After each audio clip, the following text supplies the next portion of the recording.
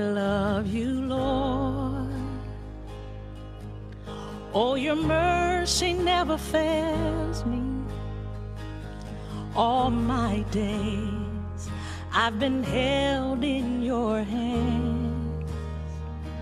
From the moment that I wake up until I lay my head, I will sing of the goodness of God.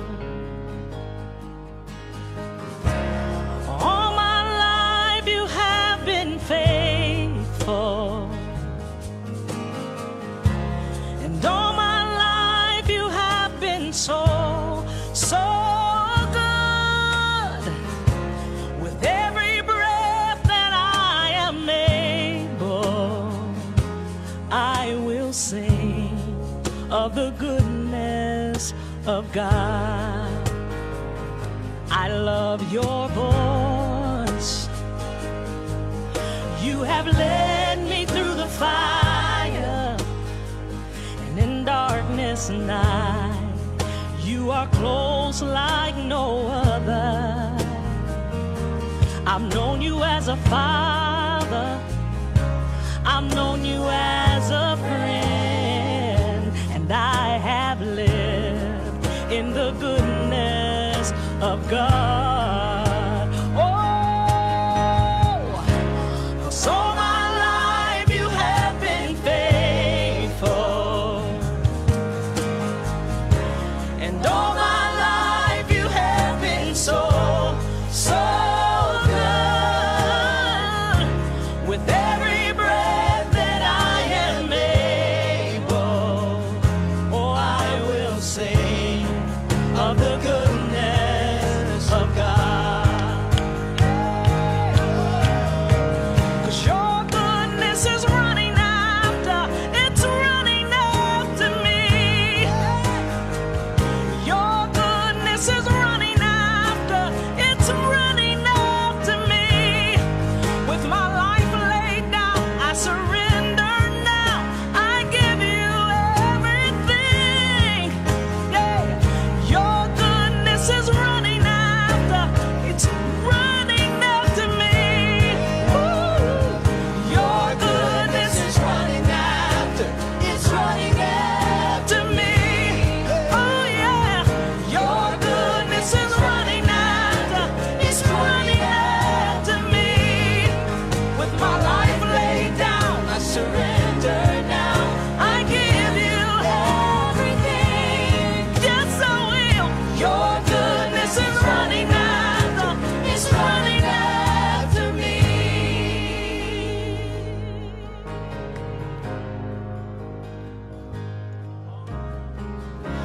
'Cause all my life you have been faithful,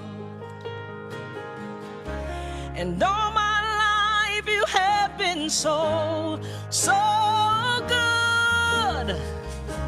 With every breath that I am able, oh, I will sing of the goodness of God. Hey!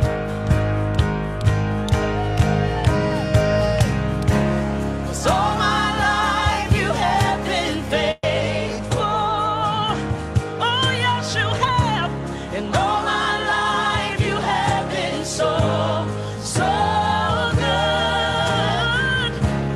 With every breath that I am able, oh, I will sing of the goodness of God. Oh, I will sing of the goodness of God.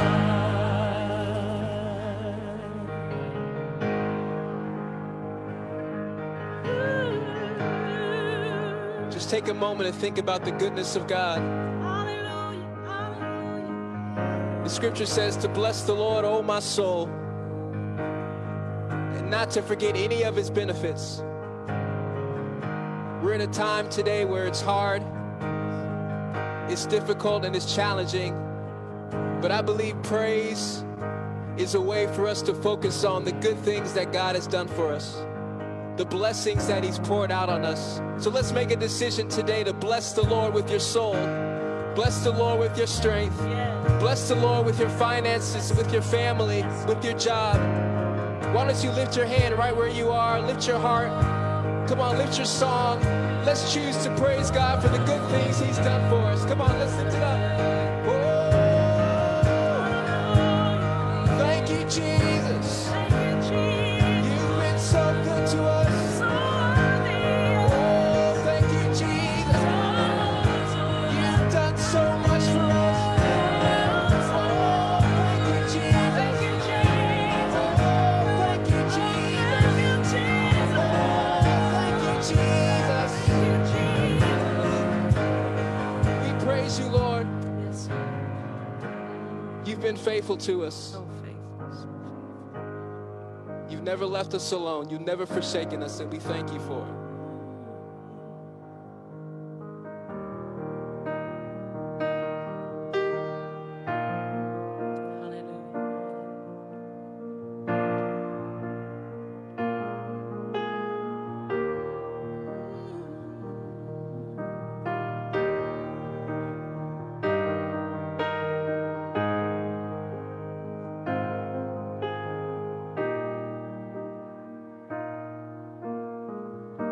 Let's all sing, God, you're so good. God, you're so good. God, you're so good. God, you're so good. You're so good to me. That sounds amazing. Come on, let's sing it again. God, you're so good. God, you're so good.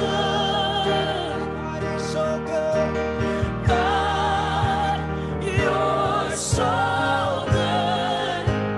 You're so good to me. One more time. God, you're so Hallelujah. God, you're so good.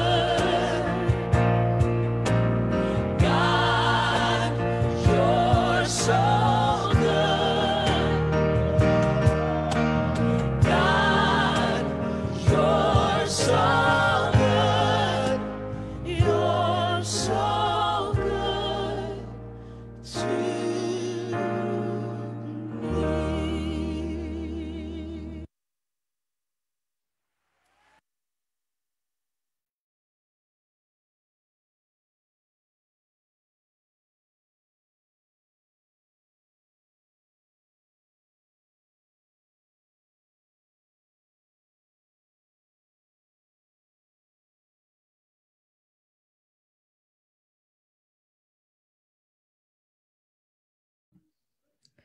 Good evening, networking family.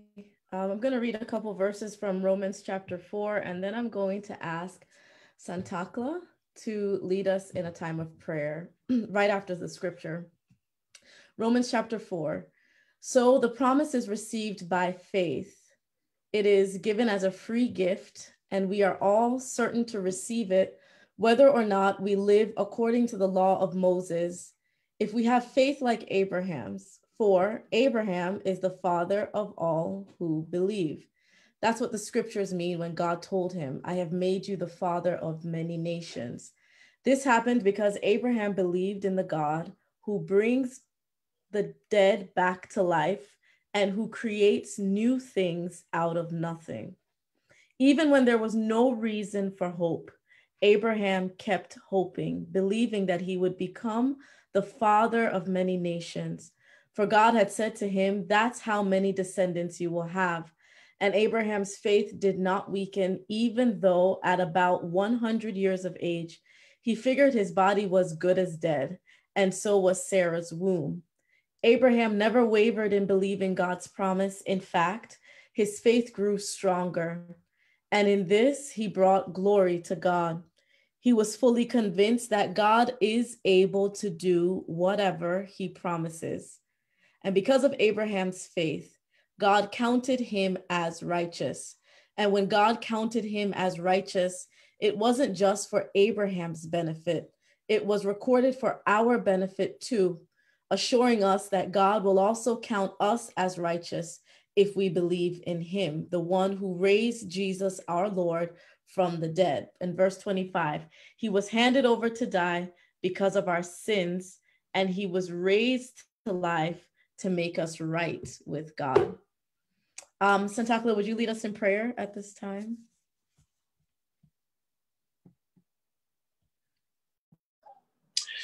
Father God, we thank you for your grace. We thank you for your mercy. We thank you, Lord, for life. Father God, in such a time as this, oh Lord God, when we need you, Father God, every generation, oh Lord, we are realizing that we need you more than before.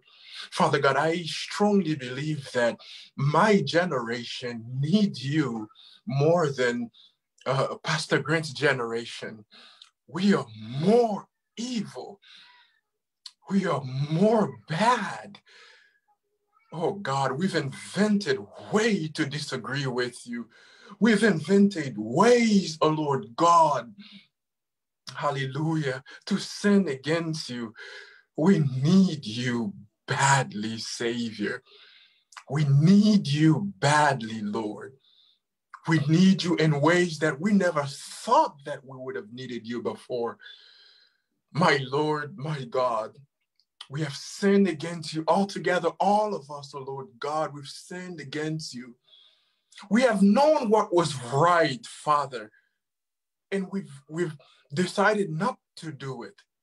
We have known what was noble. We have known what was godly, oh Lord God. For years, for centuries, oh Lord God, we've decided against what was right. And now, Father God, righteousness is like a gulf between us and it, oh Lord God. My Lord, my God, we are begging you in the name of your Son, Jesus, graft we back together. Put we back where we belong. Begin to nudge, oh Lord God, the heart of our leaders, the heart of our incoming leaders, oh Lord God. Oh Father, to stand for you, oh Lord God. There's going to be men of God going in and about this fallen country, it seems. Father God, I have seen you causing the heart of leaders to seek the wisdom of elected men of God. Do it again, O Lord God, not for our sake.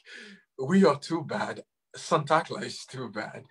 But for the sake of your name, for the sake of your name, O Lord God, for righteousness' sake, in the name of Jesus, open up our heart. I couldn't wait. I could barely wait, Father God, to receive my most important daily bread. Prepare our heart, Father God, to learn about the subject of righteousness. In the name of Jesus, amen. Amen. God bless you. Thank you. It's good to have you tonight, joining online. Thank God for you. If you have missed any of the services, last night was financial coaching or empowerment, and on Tuesday was Bible study. Please go back on our Facebook page, NFCM Family, and you can see the broadcast there. I saw Sister Mona on Zoom a few minutes ago. It's good to see her tuning in. I know that she wasn't well earlier this week and into last week, and we thank God because the prayers of the righteous are effective and powerful. And so we are still declaring that we are in hot pursuit of righteousness and love. And that's our declaration for 2021. And so at this time, Bishop is going to come and he's going to teach the word of the Lord tonight. God bless you. All right, everybody, great to have you. Thank you so much. Thanks, everybody, for prayer. Let's be mindful that this is our moment when we are taking time out to pursue righteousness and love. Very important. Now, we are starting now to get into the real meat of this. I noticed Sister Mona is on somewhere and one of these media houses and so on. So all of you believers that are here, welcome. Great to have you. It's devotion time and we are continuing to look. We have to build up ourselves in our most holy faith. And so these evenings are to build us up so that we be strengthened. To be locked away and from outside the company of believers and others can be very discouraging and painful mentally. So we really want to strengthen ourselves in the Lord. So thank you for being here and for joining and for making sure that we are together virtually. We want to continue viewing righteousness. It is not a word that is a curse word in the generation. And I just heard Santakla was praying for that, and I was very moved by this because every time we get to a generation, he said, I am far moved from this generation. I presume when you get to 61, going 62, you belong to a different generation. He just reminded me. So thank you, sir, for reminding me of my generation. But I want to acknowledge something fundamental. The command to be righteous, or God's provision of righteousness, is not changed over time. It's level ground. It happened at the cross, and every generation, every culture, every Jew or Gentile, all require righteousness. Why? Righteousness produces life, produces prosperity, and produces honor. If you bear those three things in mind, we're going to keep focus. And so we're going to try to make those very real to you. Amen. Life is companionship with God. That's what that life means, whether it's here or tomorrow. So eternal life is being with God and actually having the life of God in you. And the gateway or the doorway into this life is God's righteousness. You have to be in right standing with him. The challenge is, how do we become righteous? Given the fact that, as we just heard in the prayer, Santa prayed there, you will recognize that we have invented every form of sin. And as such, one of the major things that has been bothering humanity is what is called truth. We have taken away ultimate, or we have taken away absolute truth. And we have now denied what is revealed or manifest. And that is, we see it with our eyes, but we don't believe it. And there are other things that when truth comes out, there's another approach we use. We suppress it. I don't want you to know about it, because in case you know about it, you'll be freed from me. And that is what we see in the culture today. And he was just praying about this, that most of what is known as the truth of God is being suppressed. And we have power brokers that suppresses truth. And the third thing about truth that is very, very dangerous in the world today is that there's a substitution of truth. In other words, we are now in a woke culture, at a woke time, in which I can invent my own truth. And I can call it, so now we're in a generation that this is my truth, and what is your truth? And everybody has a truth. And so now we are fragmented, we are divided, because there is nothing to pull people together. And that is why we could not at a better time view the theme of righteousness more efficacious, more important in the lives of God's people. And so we're going to touch a little bit tonight when we're going to talk about one of the nice things we say about Abraham is that he's the father of faith. But that is only like 50% of the deal, because it is what faith brought him, which is cardinal to understand tonight. And that I hope we can break that up tonight, so that instead of just saying Abraham, the father of faith, we recognize what was the benefit of this faith. And the Bible is going to explain this very well into our spirits tonight. Amidst anything that you can garner or gather into your barn, into your heart, into your soul this year, is the blessing of righteousness. To know righteousness and to believe God for God's righteousness. Notice this, God's righteousness. We have church righteousness, we have pastors' righteousness, we have all types of righteousness. Jesus said to his disciples, let your righteousness exceed the righteousness of the scribes and Pharisees. What Jesus meant there, have the God righteousness, and by so doing, you will exceed the righteousness of the religion or of the culture. And so, brothers and sisters, how do I judge righteousness, Pastor? You see, one of the problems we have is that we take scripture at face value, and when we want to beat people over the head, we quote a scripture.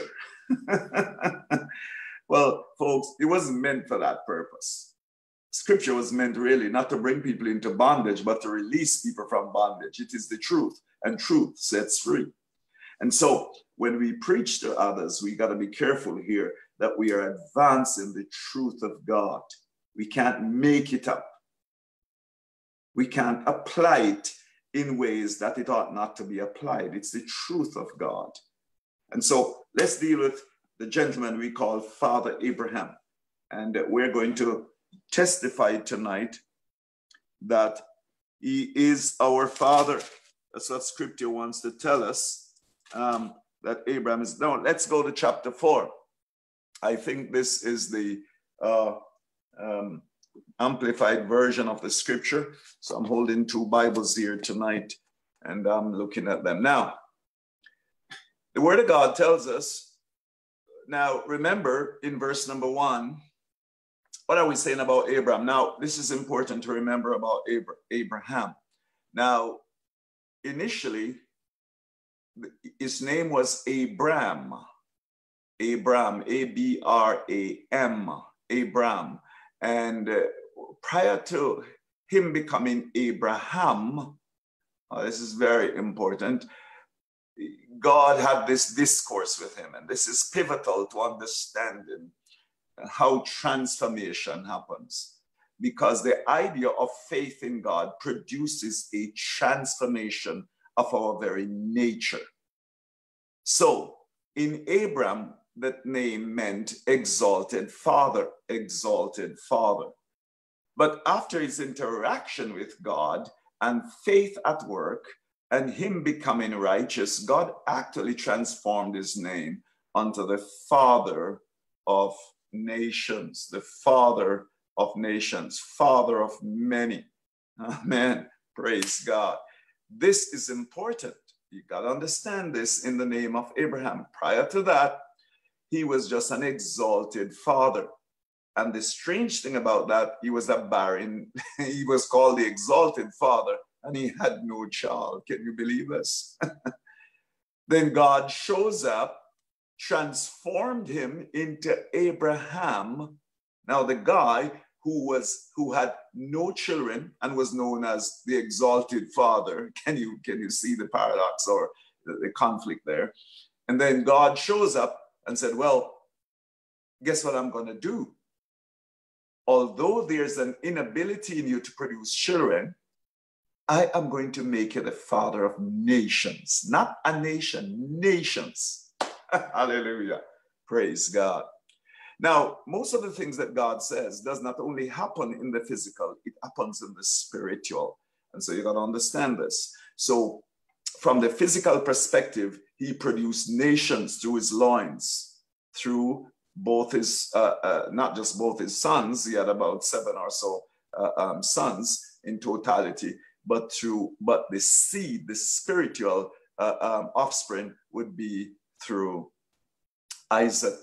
And so Ishmael and the other boys, they were not the lineage through which Messiah would come. And so after the birth of Isaac, we really paid more attention to that blessing, that Abrahamic blessing that then had to pass on from Isaac. Then it went to Jacob, and from Jacob it then went to the 12 sons while he was in Egypt. And from there, the generation took off. Man, we're talking about almost 400 years, my friends, before this happened. But the promises of God are yes, and they're sure in Christ Jesus. So that's the first thing to note in verse 1, that the Bible refers to him as our forefather, speaking from the flesh perspective. Verse number 2, now remember, Abraham wasn't a goody two shoes. Prior to Abraham, we said he was Abram, and he lived in a place known as, or in Chaldea. Today, we would say somewhere around Iraq or within the borders of Iran, right, where we have those historical rivers and things. On the other side, it is called. Now, so he was from there, and there, the god that was worshipped was paganism. He was the sun god. And so we believe that it's out of, we could really talk about Babylon from there, because ultimately his descendants went back there to live, Babylon. Amen. Now, when you are called of God, you leave Babylon. It's very important. If you're a dreadlock, so I'm Rastafarian in Jamaica, you say you born Babylon, you know. Oh man, I don't like to get this way, because Rasta used to say a whole bunch of things, my friends, about Babylon. But the idea is this, I put it this way. God called Abram out of Babylon. Abram, that is exalted father. Babylon represented the place of demonic activity, the place of paganism, the place of defeat. When God calls you into his promise, he changes your nature and he makes you productive. He transforms your nature and he makes you productive. If you backslide and return like hog to the waller and dog to your vomit, God sends you back to Babylon. That happens in the life of the Israelis, and they found themselves right back in the bondage, in what is called the exile, and they were right back in Babylon. Now, when Abraham got out, now every time that God moves you from an area of paganism, from sin, demonic activity, it is important that if one is to come into relationship with God, you cannot be accepted on your own terms.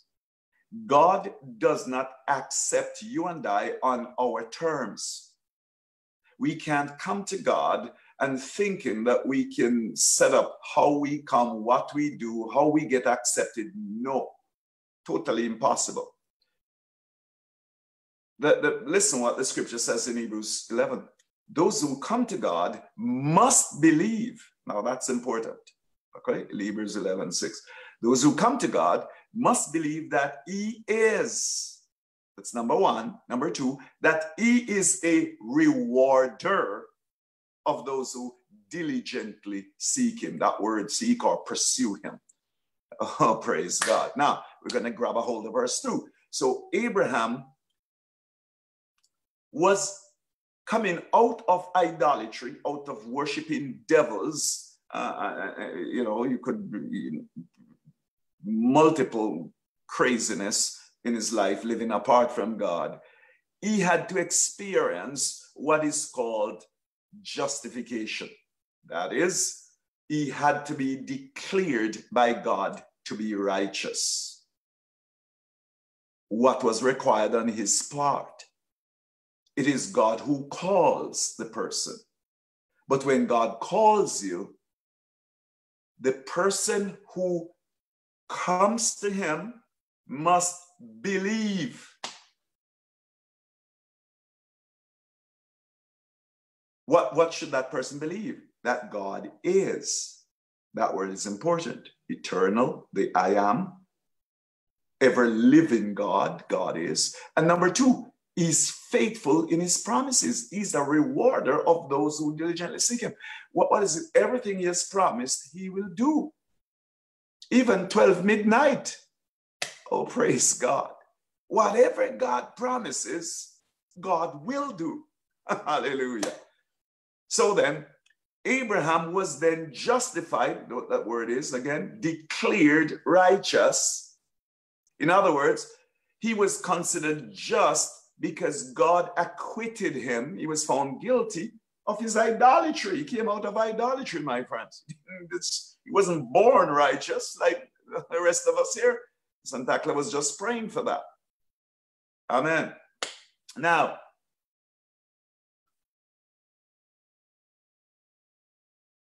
the idea that the apostle espoused is that it wasn't done because he did some marvelous works and God was ecstatic and God is saying, yeah, you scored 100, so I give it. No, that's not how that works. Before God, it's not about performance. Now, does God value performance? Yes. But when it comes to the matter of salvation, being saved, being delivered from the power of sin and satanic oppression, sickness, disease, and death, God does not predicate that grace on your works. If you look at Ephesians 2:8 and 9, the Apostle Paul, in speaking to them, this is how he records this. He said this, amen. For it is by grace you have been saved through faith, not from yourselves. It is the gift of God, not by works, so that no one can boast. That's very important. Awesome.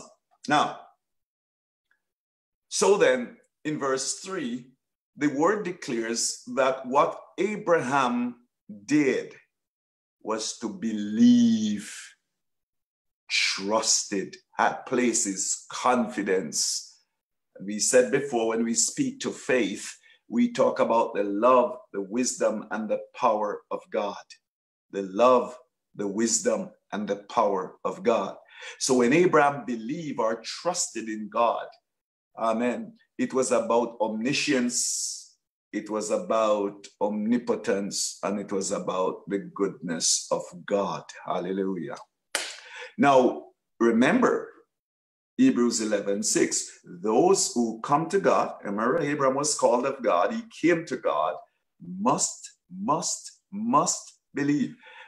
Kara, can you pull up Hebrews 11 verse 6 for me? I want the believers to read this with me tonight so that we can get this strong, and then we'll go back to that very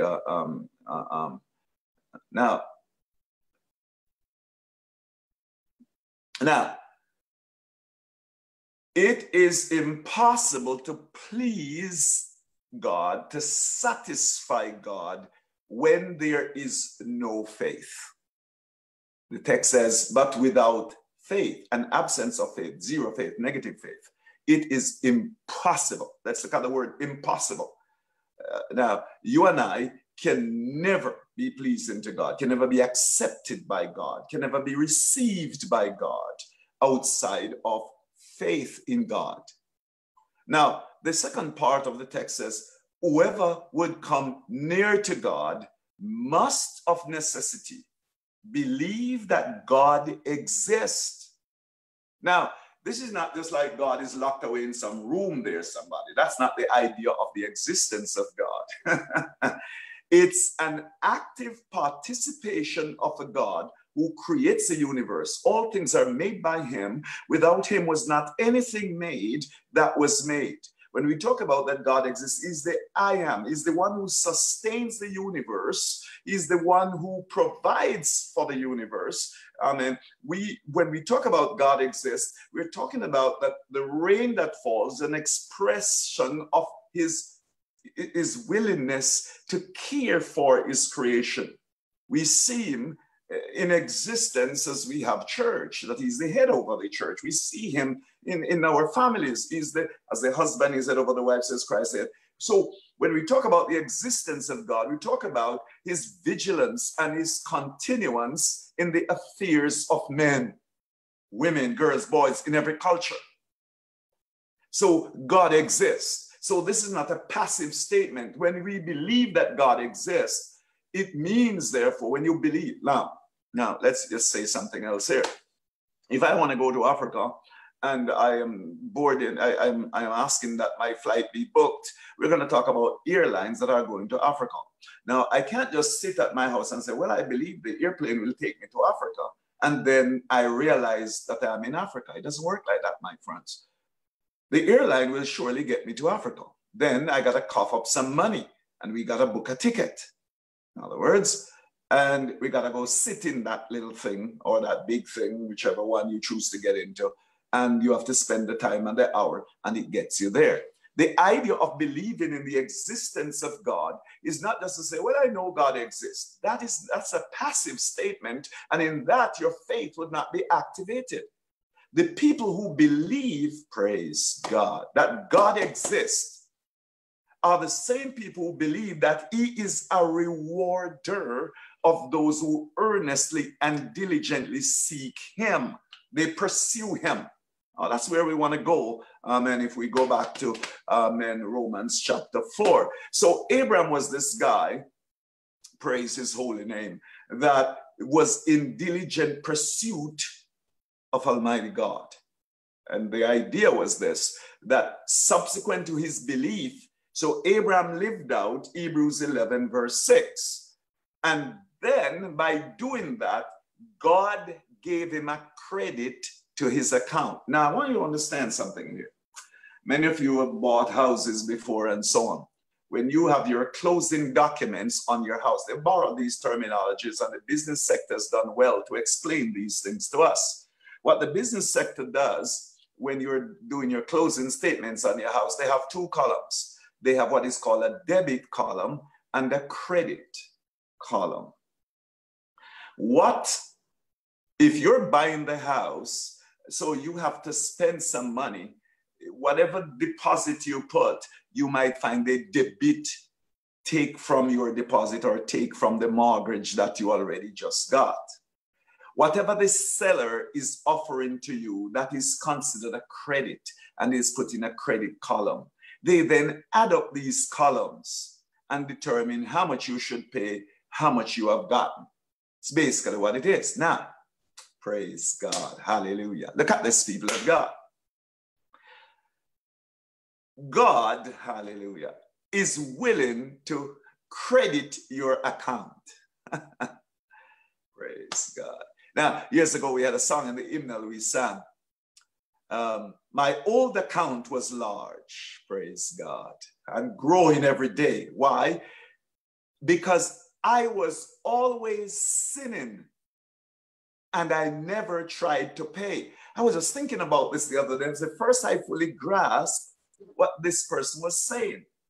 In other words, because we're born in sin and shapen in iniquity, the moment guilt came into our lives, we were living on a debit account. Now, let's say you have an account in the bank with $5,000 and you're paying mortgage, you're paying car note, you're paying insurance, you're paying everything from that. And you decide, well, that's a lot of money. I'm not going to put any more in the account. So for 6 months, you're there thinking, well, I have enough money for 6 years. And then suddenly you realize that after you've paid 2 months, some very nasty notes start to appear on your account. And you think, where's my money? Because what has happened is that you were running a negative account because there was always debit and no credit. Oh, sovereign God. I want you to hear this, my friends. Hear this, believers. As long as you continue to pay bills, one day your bills are coming back and you will have to pay up all the money that the bank had paid for you while you had a good reputation or a good name. Because now you had used up all of your credit and you were now in negative status because of the constant debit. You know, the useful thing, and Kerry, if you can find me that song, let me tell you what it is. Long ago or something, long ago. Trying to remember this. I want to just show people the words here in a little while. Now, I want to mention here tonight that as long as we are living in sin, you are running a debit account and you have run out of credit. Now, what God is doing now is transforming the nature of our accounts. Praise God. Now, yes, so let's read the words here. Thank you. There was a time on earth when in the book of heaven, an old account was standing. Look what this, for sins yet unforgiven. I mean, I'm running a debit account. So my name was at the top, and that's that's the idea of getting a bill.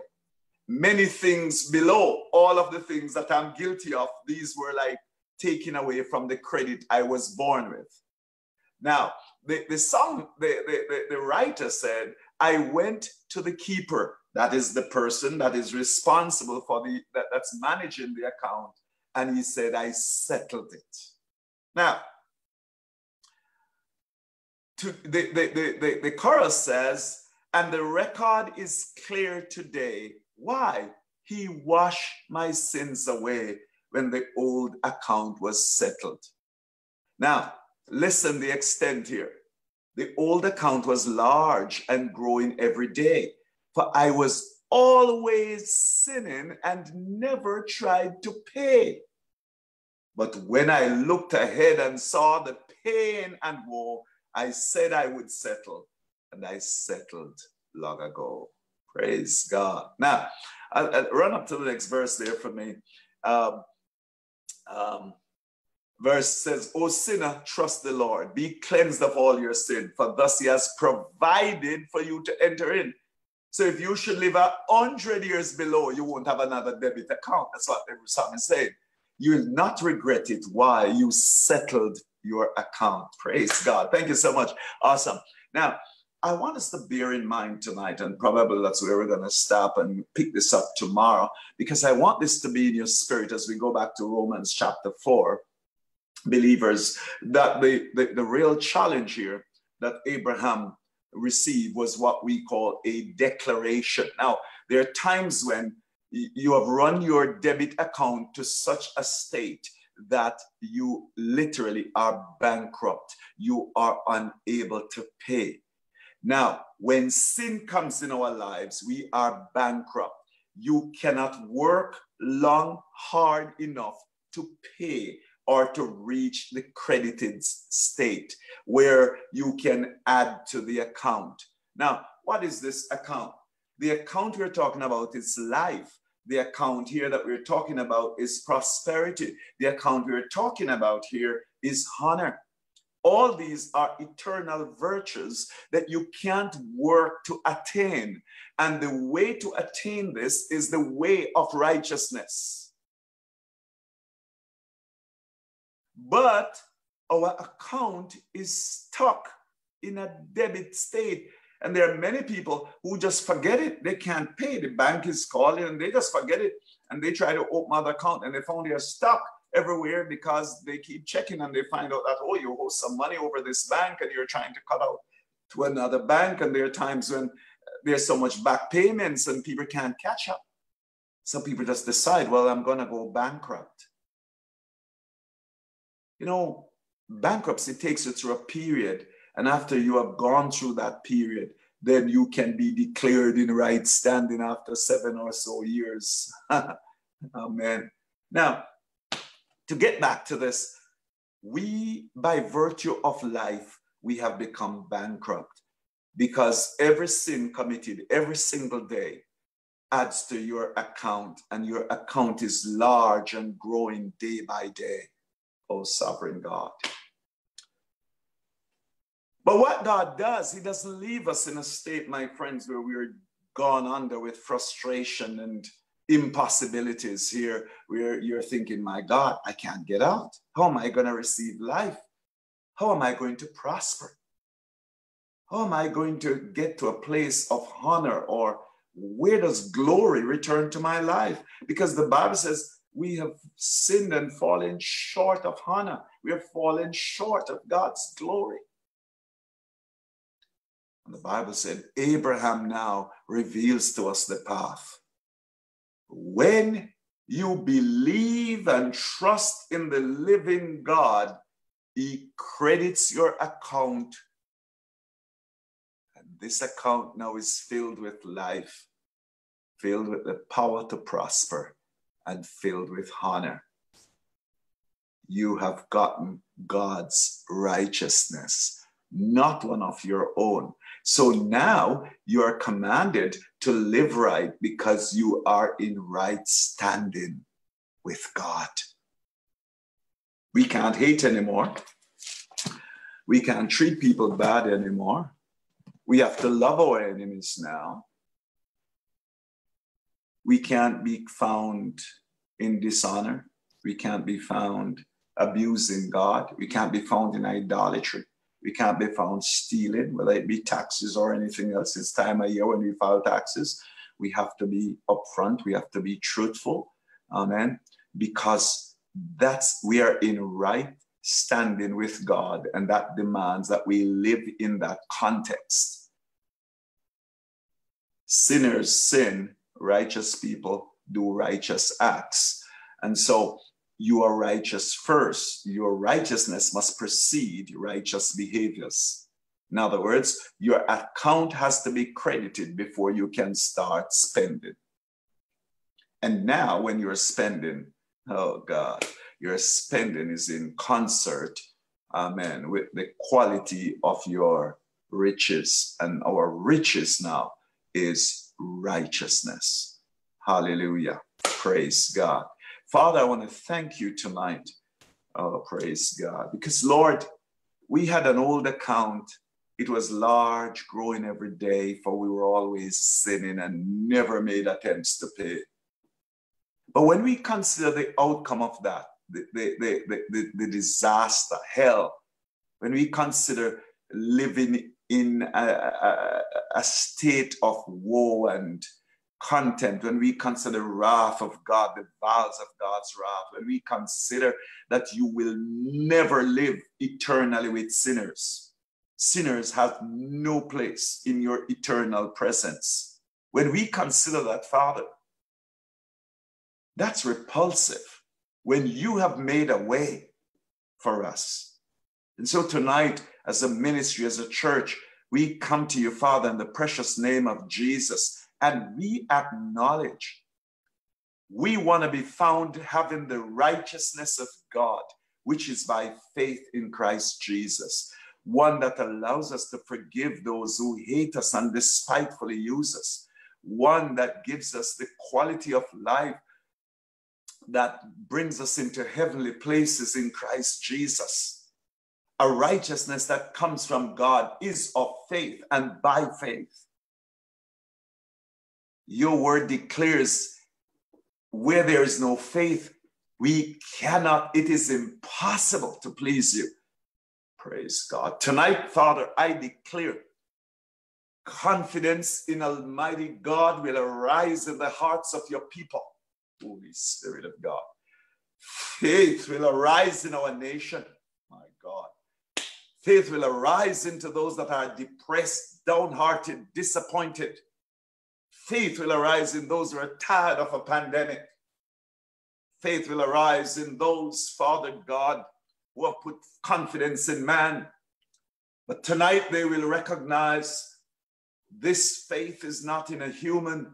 For those who come to you, those whom you have called and are responding to that call, must believe in your existence, your active existence, praise God, in our lives.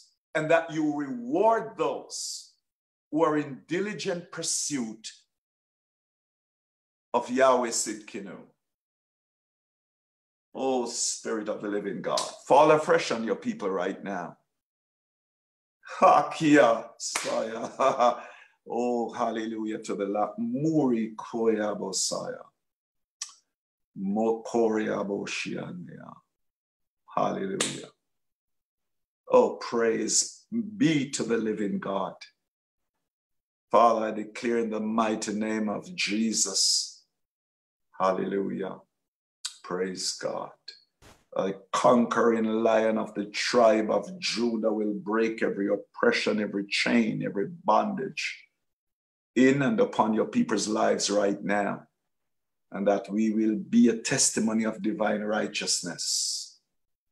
Oh, that we may know you, my God, the power of your great resurrection, because we are made conformable unto your death, if that by any means we might attain unto the resurrection of life. That's why who you said you are, Jesus. I am the resurrection, I am your life.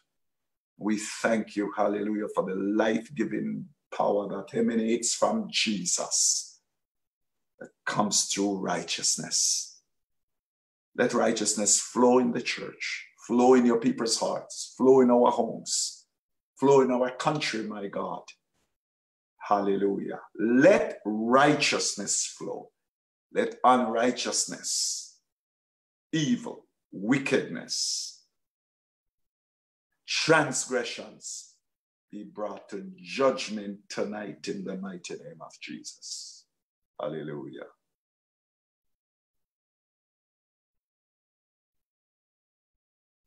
Father, we pray in the name of Jesus.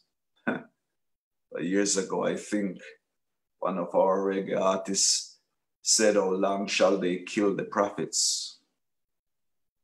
And so, Father, we know there's a desire, hallelujah, within the world to declare that your word is obsolete. And we declare, amen, we are saying things because we have to murder the prophets in order to forward lies. But we believe that is the time of triumphant living. How do we triumph? Faith in a living God. Amen. And I believe tonight, sovereign God, those who believe you, it will be accounted as righteousness. Abraham believed you. So tonight, Father, we believe that you exist. We believe in your promises. Hallelujah. We believe, Father God, you cannot be defeated because you're a God all by yourself. We praise you, sovereign Lord, right now, and we give you thanks. In Jesus' holy and mighty name. Hallelujah. Praise God. Amen. I want to give God thanks for those who are here tonight. Thank you. Sister Simona, how are you doing? Turn on your thing and tell us here how you're doing. Greetings, Pastor. Greetings, networking family. I missed everyone, and I am doing so much better by the grace of God. Thank God. I always had, every year I have a resolution, and this year on Wednesday, was 2 days before New Year's Eve, I said, my New Year's resolution, it's going to be have a closer walk with God and to study the Bible more, because I wanted to be closer. I want to have a clean slate. I want to start over this year. And New Year's Eve, I was knocked out with this major headache. It felt like an elephant on top of, and I could not figure out what was going on. And then I went to work the next day, and my left side of my face had this pain shooting up to my temple. And I couldn't talk. I couldn't open my eyes, and I was so scared. And my boss saw me. He said, I think you're having a stroke. We need to get you to ER. So in and out of ER for a couple days. They diagnosed as Bell's palsy. And I went back to the neurologist a couple days later, and I'm explaining to him that the headache moved from, now it's on the right side of my head, and the pressure, it's so severe, I can't even open my eyes. I could barely speak.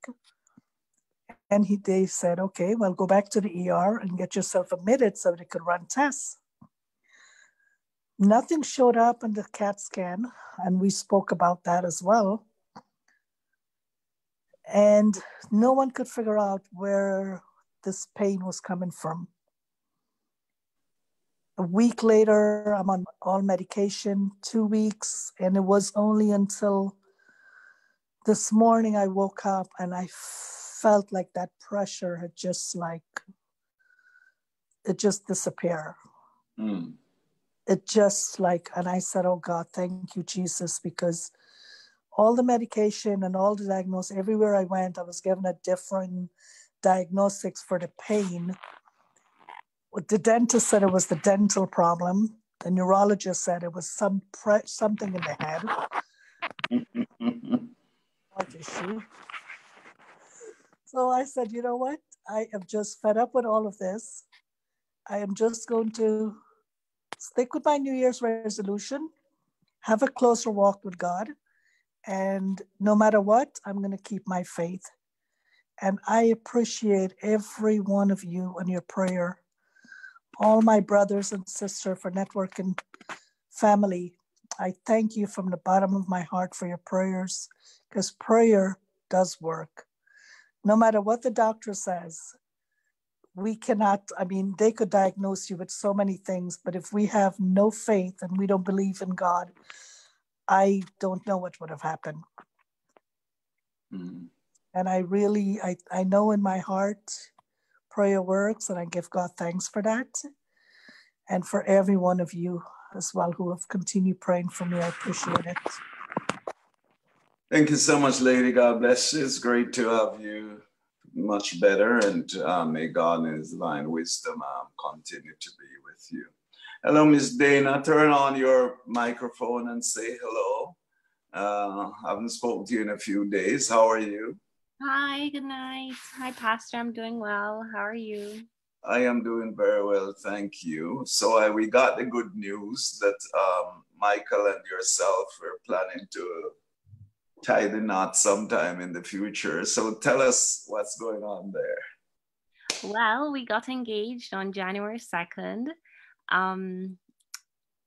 We haven't set a date as yet because, That's okay. That's expected, yeah. Mm-hmm.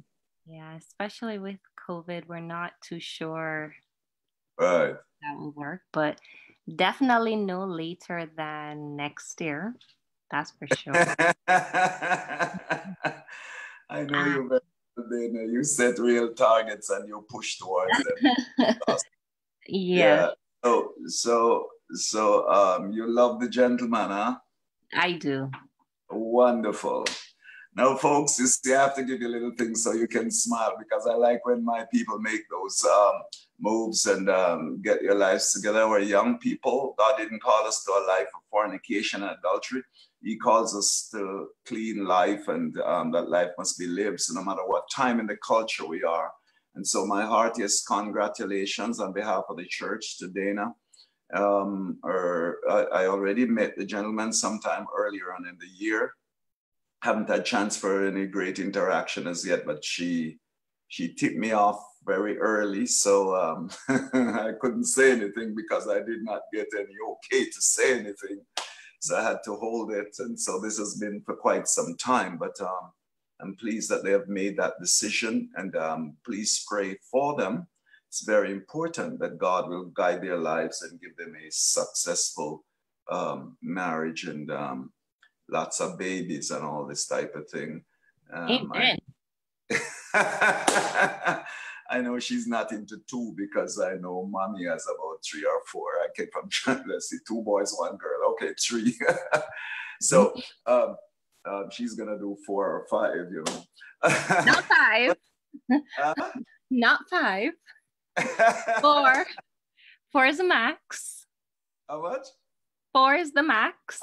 Oh boy, we will do good together, Dana. Thank you. That's really nice. You see, many of us grew up in Jamaica with this paganistic communist thought that 2 is better than too many. That was birthed long before you were born in 1970s, when the World Health Organization had this crazy thing in Russia, of all places. And they came up with this idea that third world nation should not go beyond 2 children. And therefore, places like Jamaica, we had it on every board, we had it on everything, on the radios and the television everywhere. 2 is better than too many. 2 is better than too many. And then we got trained as nurses, and we were called to pilfer that lie, and we didn't know any better. We just keep humming it. And that's why I want a church that can think for yourself. Don't trust your government to think for you. Think for yourself. Because when I came up now, I realized it wasn't God's plan that 2 is better than any too many. It's a lie from hell. And then when people had more than 2, we almost despised them when they came into our health institutions in Jamaica, because we thought they were going beyond. And who set this law? I think that was set in Russia in the 70s. But we were so dying for education that we accepted a lie. I don't want to get into that tonight, my friends. I'm just telling you, be careful of what government tells you, believers. Know what God says and anchor your faith on what God says, and be able to use God's word to elicit the truth. Don't ever go around trusting everything they tell you, because when they're true, many of you should have had 4 children, 5 and 6, and you end up with 1 and none and half, because government was telling you. And you know what people started doing? Aborting them when they got pregnant beyond those numbers. Today, China is doing the same thing. You have 1 or anything over 1 must be an abortion. You think we're killing babies here? They're killing them a lot more in China. And China has become some of your gods. Come on, folks, wake up. We're in very evil times. Let righteousness be pursued. Hallelujah. Let me give you the benediction. Amen. Lord bless you, my people. Thank you, Sister Mona. I'm glad that we're talking not just a mere closer walk with God, but the theme of the ministry this year is righteousness. You cannot get any closer than righteousness. So you're right in line. Your year theme is in line with the theme of your church. And so be here to study righteousness, because it is the only thing you will find in the Bible that brings you into oneness with God. Righteousness. Praise God. Amen. Hallelujah. Good to see you, Sarah. I think you're online. I haven't spoken to you in a while. And I think I see Seymour and Adam, the Canadian, is there. And Sister Glennis, I see you there. And Claudia and Beverly, hi. Say hi to your mom. God bless you, everybody, and keep you. The Lord bless you. I think Drew was on there too. Drew, you're in the hospital still? I'm sorry about that, folks. I got to cut out and say hello to her. Turn your phone on and hello. Yes, sir. Oh, you sound pretty good. Say hello yes, to sir. everybody. I feel better today. Hello, everyone. Thank you so much for your prayers. I really feel different. I really feel the hand of God even being here. And I just thank God for all of your prayers. God bless you. Thank you so much, baby. She's had major surgery and her husband is there. What a good time to be married. It was 1 year after she had her husband sitting in the hospital with her. That's the type of thing we like to do. Marry people and have them together. God bless you and keep you. It's good that he's there rubbing your cheek or your foot or washing your feet or something. And if he doesn't do it, then he'll have to answer to me. All right. God bless you, everybody. The Lord bless you and keep you. The Lord make his face shine upon you and be gracious to you. The Lord lift his awesome countenance upon you. The Lord grants you peace. Oh, I love you, Networking for Christ family. God bless you, everybody. And hopefully tomorrow night we get a chance to talk with more of our people. We're getting back to normal as quick as possible. Pray that the church repair will continue. They are reviewing our documents and we are getting some reports, some things that the contractor needs to work on. Please pray a little more, believers, that the city will, give us okay to get our things done so they can come in, because once they give us that, in 2 or so weeks, we're going to wrap this up. Lastly, Pastor Pierre, where you're using his compound now for Sunday morning worship at 8 o'clock. He's sending a container to Haiti, and he's collecting all types of personal items and so on, anything that you have. I think the final day would be about Monday, but if you come into church on Sunday and you have anything you want to put in a bag and bring, please bring anything from food to clothes to anything at all that you believe they're good and can be used by our brothers and sisters and our people in Haiti. I just brought him a lot of stuff in the van today, and I just want to keep giving him some more stuff. We are a mission-oriented church, and we want to keep doing that. Amen. And hopefully that I can find a few dollars to give him to help to pay for the container, because it's church doing missions. And if we can somehow help, we want to help. So whatever you have that you believe can be beneficial. The container is about to leave for Tuesday. So don't call after that time, my friends. Just get it together now and let's give it to Pastor. God bless you, everybody. Great having you tonight. We love you. Remember, the theme this year is love. You can't complete talking to people. We got to start enacting it. And even though you don't feel like you still love me, you got to keep telling me until you feel it once again. God bless you, everybody. Great. Love you, Pastor. I love you, Sister Paula. God bless you. Okay. God bless you. Amen. Thank you. God bless her. Love you too. Amen. Praise his holy name.